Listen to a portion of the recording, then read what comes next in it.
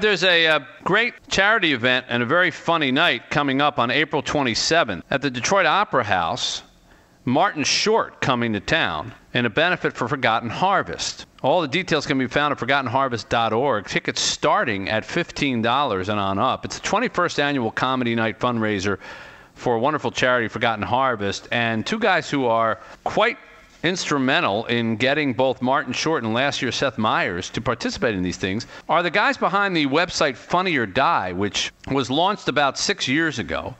And has become a huge website with nearly 20 million unique users per month, over 60 million video views per month, and it's got virtually every big-name comic has contributed in some way, shape, or form to putting up videos, comic videos, everything from a quick couple seconds thing to series that run week after week. And in fact, now the guys behind it who are with us, Mike Farah and Chris Farah, brothers from Ann Arbor, Michigan, have actually made a feature film through the website as well, and they join us here on the program.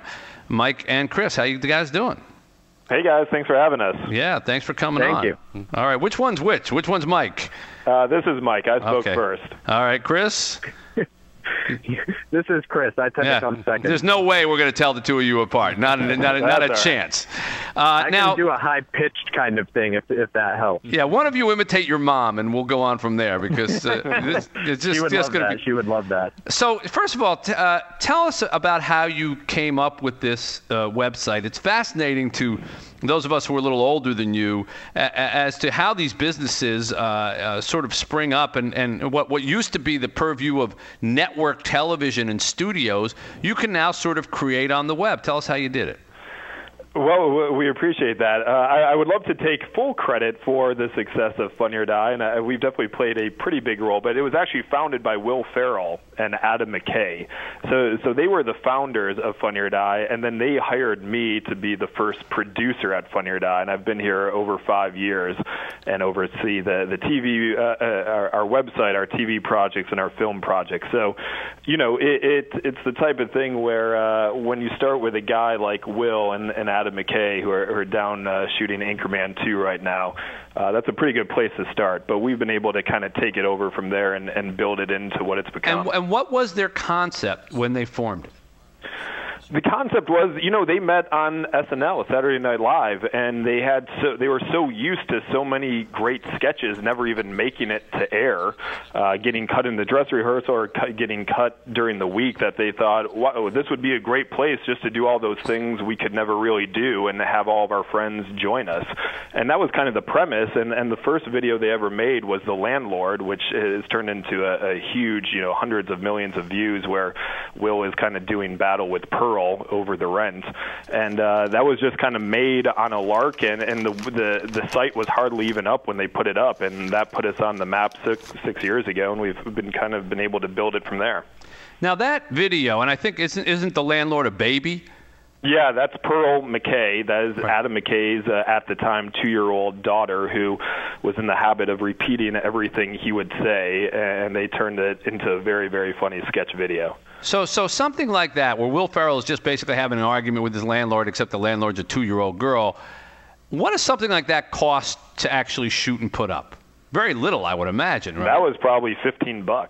Okay, so they're not all that cheap, but they are definitely cheaper than most things happening in Hollywood. And you end up getting hundreds of millions of viewers. So everybody thinks, wow, you know, that means you guys can retire. Except there's that middle part of it, which is, how do you make any money off of it when you're showing everybody everything for free?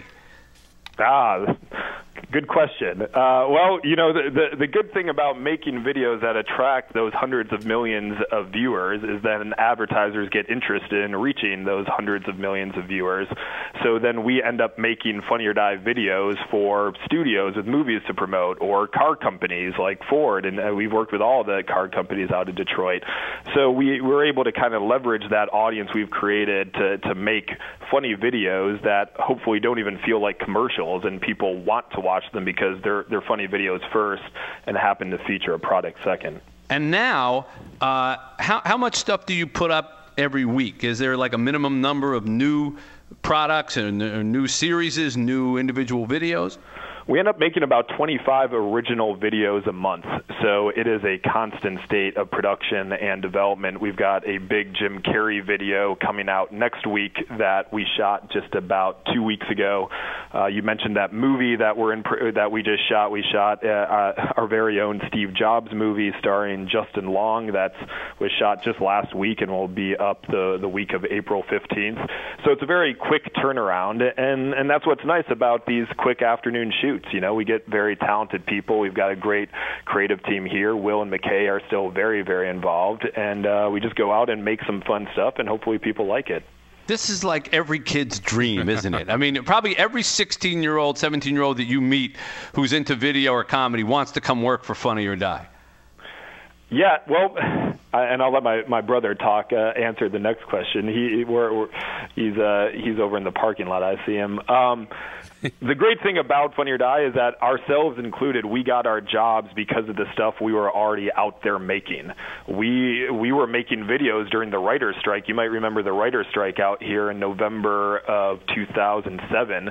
That's when I lost my job at Paramount. We started making our own videos, and Funny or Die featured those videos, and that's how we got our jobs here. The vast majority of the people who work here on the creative team, it all came from the stuff they were out there making, and these videos are very cheap to make. And even when we're evaluating other people's stuff, like, yeah, how it looks is somewhat important, but all that really matters is how funny it is. So if you are a 16-year-old kid in Michigan listening to this, know it's very possible to get these jobs just by going out and doing the things that you already love doing, and that's how you end up getting paid to do it. Camera sales just jumped up 50% here. All right, as we're talking to Chris and Mike Farah, who were the guys who are operating, didn't found, but are operating, both producing and creatively, Funny or Die website, which, as we now heard, was founded by Will Ferrell and Adam McKay, but features so many videos and small movies and projects by the likes of Will Ferrell and Jim Carrey and many, many others. Chris, I think, is with us here now. You guys have also made a film. But did you film it out in Ann Arbor, or was it done here in Michigan? Yeah, the movie is called Answer This. We released it 2010 and shot it in Ann Arbor, partly in the city and partly on campus. It was actually the first movie that University of Michigan ever officially allowed to kind of license its name and use use itself as the setting in a film. So you released it in 2010, but again, releasing a film is wholly different now than it used to be. Releasing a film used to mean, you know, there's a big drum roll and a studio would put it out and it would get picked up by theaters and then that was it. Now releasing a film, it's got so many different incarnations. It could end up on this website. It could end up broken down in different pieces. It could end up theatrical release, then pulled back the other way around. So it doesn't really mean the same thing as it used to, does it? Well, I think it can actually mean any of those things, you know. So a lot of movies, of course, still are just released by really big studios and that kind of thing and have the huge push. That's not usually the case for independent films like ours. We were very fortunate in that we hooked up with a great distributor, Reckon Pictures, and also Lionsgate.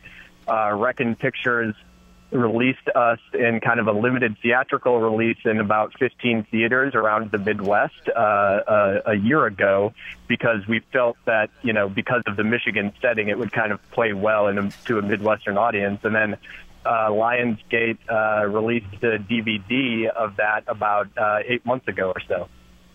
Where is your offices? We're in Los Angeles, near Paramount Studios, actually, not far from where I used to work, off of Melrose. But you could be anywhere, right? I mean, to run a Funny or Die website, you could be in Flint. We could. We're with most of our family, all of our families from Flint, so I'm sure they would love to see us more. We have been fortunate to bring a lot of Funny or Die projects back to Michigan, and we'll definitely continue to do that. So yes, you can shoot these videos anywhere. If you're a funny person, you certainly don't have to be in LA or New York to make these things happen. Once you do build up a little bit of a name and a body of work, it is helpful, and we would love to, have the incentive mean even more than what it does right now in Michigan, and I think some of these projects will help that. But it is helpful to have a presence in LA because this is where you get the money to go off and make the things where you can make anywhere. Do people actually submit videos to you cold? Oh, yeah, all the time. Anyone can upload a video to Funny or Die. What we do are the Funny or Die exclusive videos with all the celebrities, but we have someone who watches literally every video that's uploaded. And also, if I get people emailing me videos all the time, and either I watch them personally or Chris will watch them personally, or our page editor who manages the homepage will watch it all. So, yeah, we take people's work seriously because we know, this is something that people are really passionate about, and we try and respect their work. And it's important to note. So, I mean, a lot of the stuff on Funny or Die's homepage is stuff created by Funny or Die, but it really is an open source website. So anybody in Michigan could put a video on the website, and if it's a good video, then we will put it on the homepage. Like my brother was saying, we have somebody here who actually culls through all of the uploaded videos by people all over the world and chooses the funniest one to put on the homepage. And so, Chris, percentage-wise, of the number of people who submit stuff versus, in your view, what percentage of them is actually funny? I always wanted to know, what percentage of people who think they're funny really are funny? It's a tricky question because I think I'm really funny, for example, but I know a lot of people who don't think I'm funny at all. So, I mean, am I really the judge or the arbiter? That actually gets to the heart of what makes this website tick. That's why it's called Funny or Die, because the whole point is that each viewer can vote on each video and say, is this funny? Yes. If not, then it should die. And if a vote gets enough die votes, I think below something like 15% die votes, then it heads to the crypt, which is kind of like our hall of infamy. But if it has a very high percentage, then that's actually when it could be featured on the homepage. So in a sense, the whole site is designed to be able to sort through things and let people know, are you really funny or are you not? And I have absolutely no problem saying that some of the videos that I've made for the site, which I love the most, are definitely hovering right around the 25% mark. Dangerously close to the crypt.